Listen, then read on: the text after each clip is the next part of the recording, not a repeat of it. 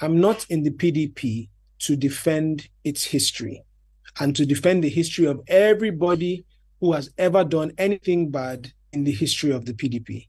Okay? There's been good things that have happened in PDP. I think most people would agree that the Obasanjo regime was probably the best regime that we've had as a nation thus far, the Obasanjo-Atiku regime. So there have been good things that have come out of the PDP, but there've been questionable things, there've been corrupt things like the APC, like everywhere else. But you cannot find any perfect collection of people. There's no organization of people where everybody is a saint and everybody, you can't name one company or organization or church or mosque or family where there will not be some people inside that don't have some level of brain touch. So I think people need to